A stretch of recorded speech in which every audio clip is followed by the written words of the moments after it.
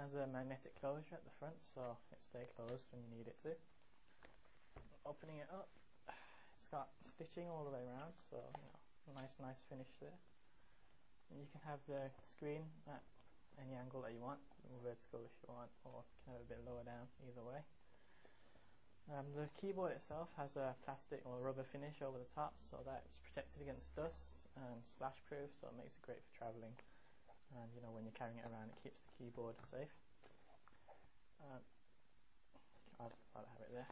Right, you can use this section here, you can use it as a palm rest, or if you prefer you can fold it underneath, so it's a bit more upright, but it's whichever you prefer. I'd rather have it down here personally. Once the iPad is in place, you turn it on using this little power switch here. Just turn the keyboard on, and to sync it up, it's just like any other Bluetooth device really. Go to the Bluetooth menu and it will search for a device. When you click that, it will pick up as the Bluetooth wireless keyboard. Click on it and it'll come up with a passcode you have to put in, so you type in the passcode, which is different every time. Press enter. And there it is, the device is fully connected.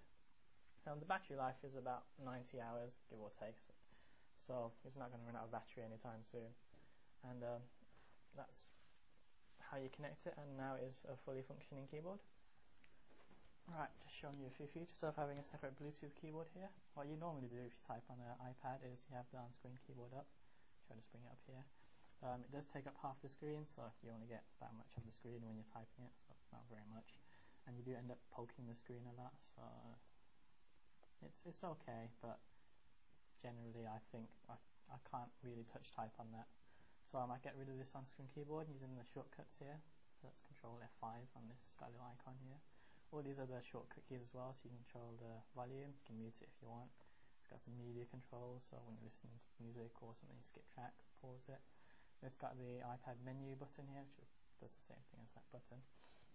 Right, so basically I find it a lot easier to touch type on this because it's got a full keyboard with actual tactile keys. So typing something like it's much quicker. So if you're typing a lot, then it's much easier.